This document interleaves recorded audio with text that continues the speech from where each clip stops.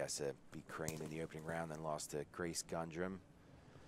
Finds herself here against Tubby, trying to get to the consolation finals here for third. Tubby on the outside of De La Hiva, looking to bolo underneath. Khan trying to get on a heel. See her grab that heel and then try to look for the positioning, but Tubby's using that hip control to try to get to a crab ride. Khan does a good job of getting her right leg involved. That's right. Stop that. That's right. The right leg in front of the hip line just crushed that whole crab ride Tubby, opportunity. Look at Tubby swings back around on that far leg.